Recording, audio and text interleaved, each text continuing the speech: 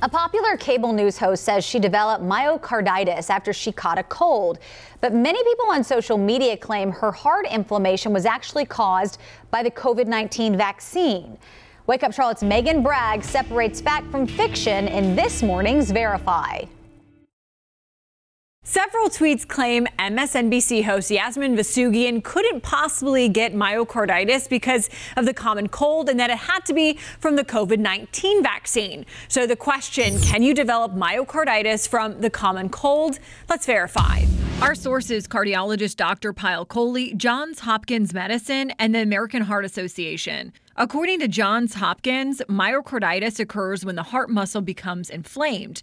They go on to say myocarditis is rare and it usually is caused by an infection in the body, most commonly by the common cold, influenza, or COVID-19. When we see a patient who comes in with myocarditis, one of the first questions that I'll ask is, have you had a cold recently? When you have a cold, it activates the immune system.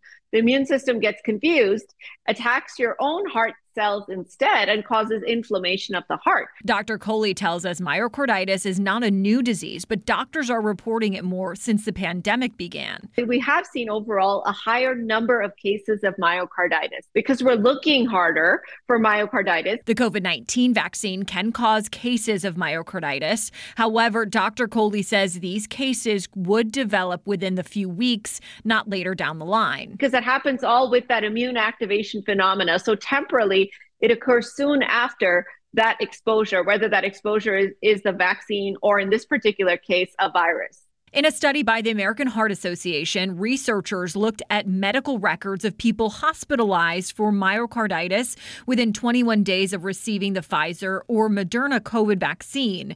They found out of the 7.3 million people receiving the first, second, or third dose, only 36 people were hospitalized for myocarditis. So we can verify that while some people can get myocarditis from the COVID vaccine, doctors say you are far more likely to get it from the common cold. With your Verify, I'm Megan Bragg.